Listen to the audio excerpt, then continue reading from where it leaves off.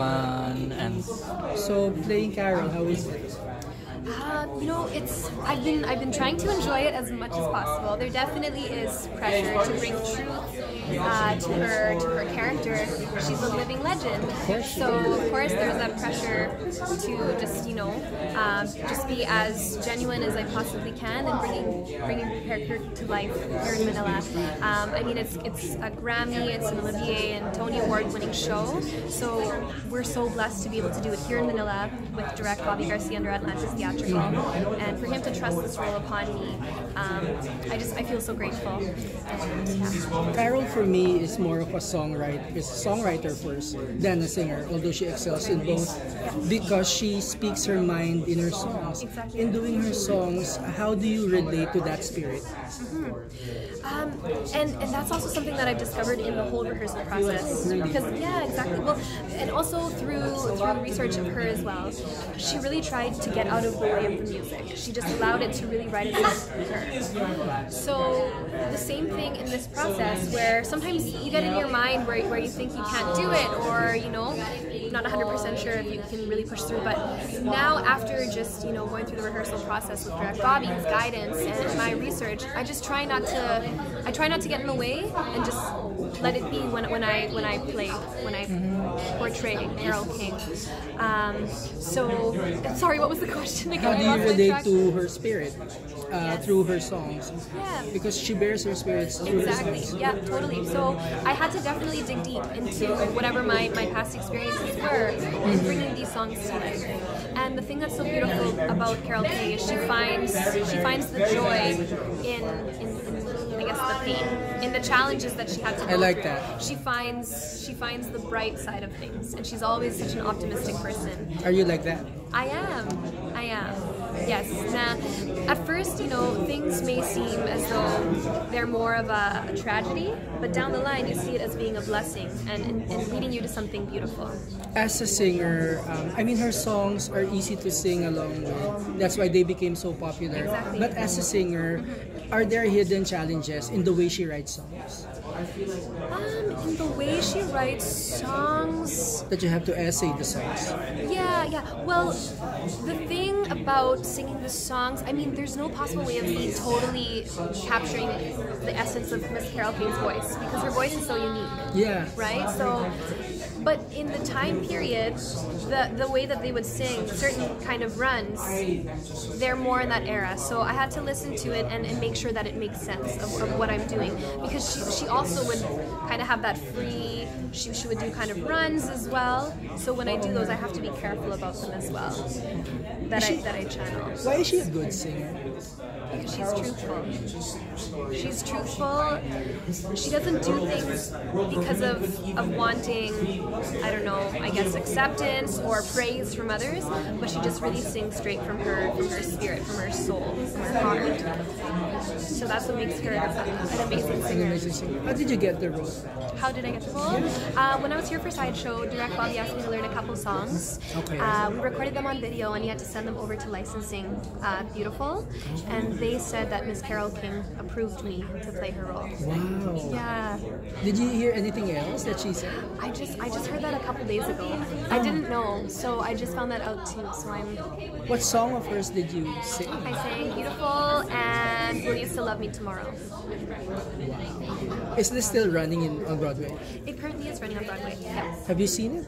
I saw it when it came to not Calgary, but Edmonton, so in Canada. It was on a North America tour, so I saw it, and by then I knew that I was cast. So I was just watching it. I was blown away by every element in the show, and just also knowing that I would be that woman on stage. Right. We talked about her songs, her voice. What about the story itself? What does it say? What is the takeaway from someone who's watching it for the first time, who doesn't know Carole King? Right. Well, it's the thing that makes the show so successful is that they were able to weave these songs so successfully into her life story, from when she was a 16-year-old girl aspiring to be a songwriter, all the way up until her achievements as an artist, as a singer, Grammy winning for her album Tapestry, as well as a singer as well. So You did your assignment. of course, Oh. you have to. There's no way of cheating it because she's a legend and she's alive, right? So you have to bring truth to it. So they were able to weave it in so effortlessly and just also make her more of a human to us, because we see these celebrities and they seem like they're just like another kind of person, you know, but to know that she went through these trials, these challenges, but she overcame them and crossed limitations that were placed because of society, is so inspirational and it's so beautiful. A few more questions. Are you